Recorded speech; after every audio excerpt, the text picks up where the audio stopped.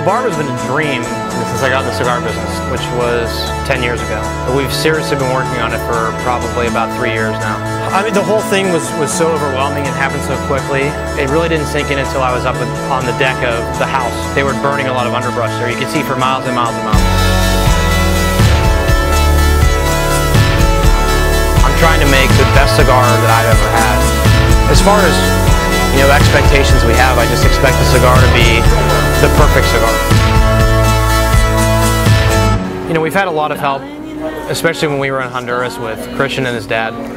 I knew and I know what I liked, but I had a lot of help from some greats in the industry that have kind of pointed me in the right direction and showed me things that I didn't think were possible. Everything is right there and it's not too overwhelming, but it has a ton of flavor, and that's what I like in wine and as well as cigars. The thing I love about Craig is, number one, his palate and his drive, and I'm really proud to have him as a partner, and I think that it wouldn't be possible without him and the other guys involved in this. It's almost bittersweet, but just being up there and finally getting what we wanted was so overwhelming that it almost brings me to tears talking about it, because it's been so much work and so much constant love and passion, and we've put everything we've had into this, and I mean, it's finally